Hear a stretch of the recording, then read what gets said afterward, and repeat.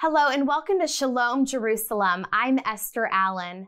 My guests today are Tom and Joanne Doyle. They are actually certified tour guides with the State of Israel since 1999. And as they began that journey, their heart for the Israeli people grew, both Jew and Arab alike. And I know no other wonderful peacemakers like Tom and Joanne. So I'm really excited that they would be with us on this week's episode. Thank you for being here. Great to be here. Thank you, Esther. Yes, thank you, Esther. It's so great to see you. So good to see you too. You know, Tom and Joanne, I want to first start by talking about this newer ministry that you've launched called Uncharted. And I wondered if you could kind of give us a look at what are some of the things that you are doing in the Middle East. Yeah, so, we talk about reaching the unreached and standing with the persecuted. So we have about 70 leaders nationally throughout the Middle East that are leading people to faith in Christ, discipling them, planting churches. But the thing that Uncharted adds is this: we know that when Muslims come to faith in Christ in the Middle East, they're going to be persecuted. So the fourth thing we do is prepare them for persecution, because they're going to have an onslaught, and it's usually going to come from their family. Joanne, I think that you launched a ministry, I'm not sure how many years ago, please do tell us, but it's called Not Forgotten. And I really love the work that you're doing for women in the Middle East. Could you tell us about Not Forgotten and the women that you get to meet with? Yes. Oh gosh, thank you, Esther. Yes, Not Forgotten. We started in about 2007, and our heart is to elevate women to their biblical place of honor that Christ has reserved for them. And in the Middle East, in that male-dominated culture, women are suppressed and they're often invisible and unseen and unheard. So our heart is to give them a voice and to meet with those women that have been forgotten, and really both Jew and Muslim, and allow them to see how much Jesus loves them and has a hope and a plan for their future. Joanne, just along that line, I want to ask you, how do you think Jesus sees women? Oh, wow. Wow, that is a huge question with a beautiful answer that we see, of course, written throughout the pages of Scripture. Jesus sees women, of course, as equal to men, equal in essence, differing in roles. But I believe Jesus also sees women as the spiritual influencers or the spiritual gatekeepers of their family and of their world. We see the trail of women throughout the Scripture, the women that provided for Jesus, the ones that remained with him at the cross, and then the ones that discovered him as alive over the disciples who were hiding in fear. So God truly does elevate women. And just as women back in Jesus' day ran back to the men and told them that he was alive, he continues to do that today. Right. Often Jesus is first revealed to the woman in the family, and she brings that good news back to the men and the children in her life. So God sees women as very special. What an important message that is really needed for women all over, not just the Middle East. Tom, I really appreciate your heart and love for Israel, your knowledge of Israel and the Scriptures. But one thing that really impacted me when we went to Israel together is your love for the Palestinian people and firsthand experience that God is working among the Palestinian people. Could you give us an example of this? Wow. And Esther, it's funny because I think in the Middle East, it tends to be you work for a Jewish ministry, you work for a ministry that reaches out to Muslims. A lot of times those don't mix too much. And we would get people telling us, well, you can't work with both groups, and we would just say, you know what? Jesus loves them both. His heart's big enough to love them both. And so we're thankful to get to work with Jews and Palestinians. We have a friend that lived in the Gaza Strip, and do you know, Esther, he said this, when he came to faith in Christ, he said, I want to be a full disciple. I said, a full disciple, Muhammad? What do you mean about like that? What are you talking about? And he said, I think some Christians just kind of pick and choose what they want to obey, but I want to obey everything that Jesus said. And the first one that hit me hard was love your enemy. And my enemy was right across the fence. They were called Israel, and I hated them. And so I asked God to forgive me for the hatred, because as a believer, I'm not supposed to have that. Forgive me. And I thought maybe a tolerance would kind of set in. Okay, the Jews are all right. I don't want to kill them anymore. But it ended up that God just replaced that with a love for them. So it was a supernatural hatred, but then it was a supernatural love that overcame him. And Esther, it's so amazing. He has the Shema tattooed on his arm. His name's Mohammed. In Hebrew. In Hebrew, he lives in the West Bank. I mean, we tell him, don't wear a muscle shirt, please, be careful. But he said, this is my way to share with Orthodox Jews and tell them, hey, I used to hate you. I wanted to kill you.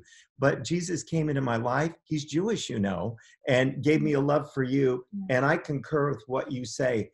I want to love the Lord, my God, with all my heart, soul, and strength, just like you do. Tom and Joanne, I know that you were some of the founding members for the Alliance for the Peace of Jerusalem. Just want to read to you one of our statements and have you comment on it, because I want our viewers to hear why peacemaking is such an important characteristic of disciples of Christ. It says that we affirm that Jesus says, "Blessed are the peacemakers," and thus the church should faithfully pray and humbly work towards peace, security, justice, and reconciliation between Israel for her Arab neighbors, and encourage a culture of love, respect, and unity among followers of Jesus in the Messiah in the Holy Land. Could you speak to this reconciliation and this peacemaking? Is it possible? Is it happening? And how can we be involved with that? Yeah, I think the only way we've ever seen that come close, Esther, is when both sides embrace Jesus as Savior and give up their rights and their concerns and all their political interests and love their brothers and sisters on the other side. The body of Christ is one. But Jesus knew that we were going to be able to split really well. And he said, make them one on the last night of his earthly life. And so seeing Jews and Palestinians that love each other, that would, dare we say, die for each other. That is a message that the world needs to hear. That's right. Esther, too, I would say we can't forget that one of the pieces of the armor of God that he's given us is the gospel shoes of peace. And so, as Tom said, it's through the gospel that peace comes. We can't manufacture it in ourselves. Truly, only Jesus can birth that in us. It's one of the fruit of the Spirit that is part of having the Holy Spirit living in us and walking as he would guide us. I want to ask you, because you really are on the ground there. You have a great perspective and you're involved. You're involved with ministry. I want to ask about the relationship that you see between the Jewish Israeli and the Palestinian church. Well, I think it's multifaceted. I think that there are true peacemakers that are just trying to make a difference, come together. I think there are some that want peace, but yet are not willing to give in. They have a view. I see this all the time, and kind of, I can't accept you unless you embrace 100% of my view.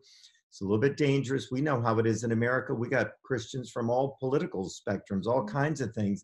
Most important thing is how we come to Jesus and come together in faith. So we won't solve all those difficulties, all those political issues, all the land issues, but as brothers and sisters in Christ, there's only one option. It's to be united in Christ. What would you tell believers in America, if you were to give us advice about becoming peacemakers and caring about Israel and her neighbors? One of the first things I would say is we got to peel back all the cultural layers and remember all of us, every single one of us is created in the image of Christ, in the image of God. We're his image bearers, right? So the biggest thing we need to do is connect, internally. And the second thing I think that is so important, a key to unlock us, step us into freedom, is forgiveness.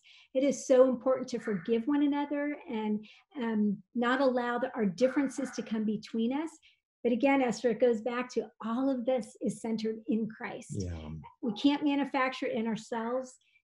It happens in Jesus. And then the last thing I'd say is prayer.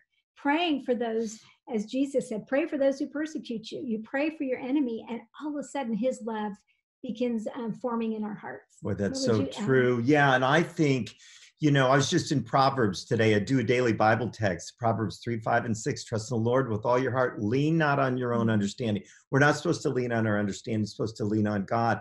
Social media is an example of leaning on our own understanding. And I'm broadcasting it to the whole world, right? And so we get these thoughts, and it's divisive in that. We have one obligation. It's to follow the Lord and follow what he's laid out in Scripture, and to avoid those things. We're here not to break people. We're here to build them up. And so we need to our understanding needs to come from God and not the latest meme or whatever on social media. Tom, what do you see for the future of Israel in regards to the body of Christ? Are things going to be getting better, or are things going to be getting worse?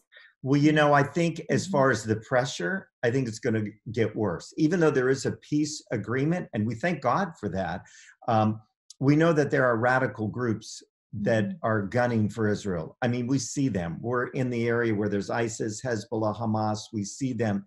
They're not giving up because some peace treaty has been signed. Far from it.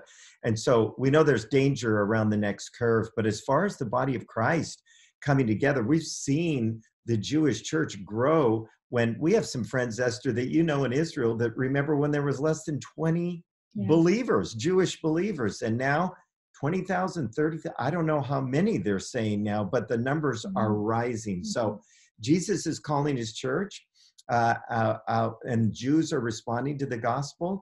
We want to see them respond as fast as Muslims are, because they're having dreams and visions and everything, but it's happening. And so it's an exciting time. I'm so thankful that we're privileged to live in this generation. Could you tell us how we can pray for the peace of Jerusalem? That's a beautiful quote from the Psalms. I love that, Esther. Thank you. What a compliment.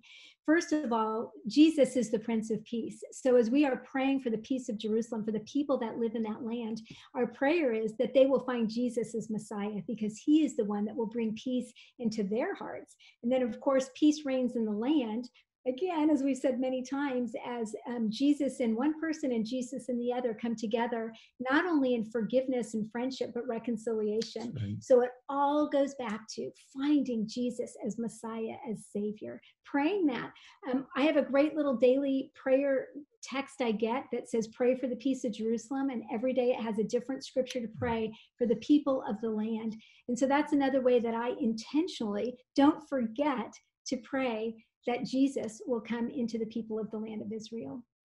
That's beautiful to know that God is always working. Even if we can't be there physically, we can pray and God is at work. Tom, I want to ask you, you are working in a region that believes in a lot of prophets. The prophet Muhammad, people will say Jesus was a prophet. Could you explain to me a difference between Jesus and Muhammad? Well, the difference, and when we're sharing the gospel with Muslims, we try to honor them and hear their story. But if they do want to talk about Jesus and Muhammad, I mean, obviously there's no comparison. The Quran looks back. There's nothing predictive. There was no miracles from Muhammad whatsoever. So there's a major difference.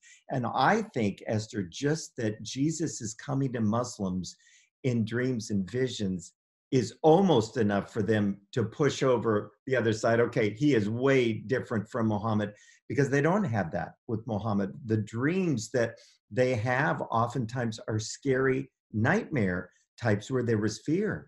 But then Muslims are having dreams about Jesus and saying, I never felt so safe with anyone in my life. I felt comforted. I felt like a father was talking to me.